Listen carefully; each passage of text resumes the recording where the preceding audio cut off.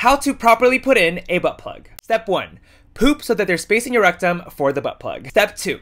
Do a little half squat or lie on your side. So either like this or this. Step 3. Make sure your fingernails are clipped and put some water-based lube on your index finger or your middle finger or your ring finger. Step 4.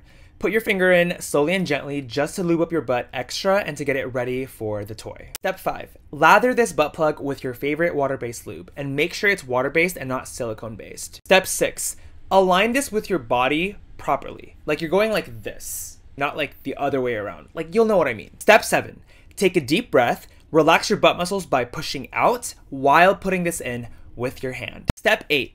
Get adjusted. So like move it around, try to like find your prostate, just get comfortable with it inside of you. Step 9. Leave it in for 30 minutes to an hour and you'll be good to go. You can get one of these, some lube, and a full tutorial at the link in my bio under Stretch Kits.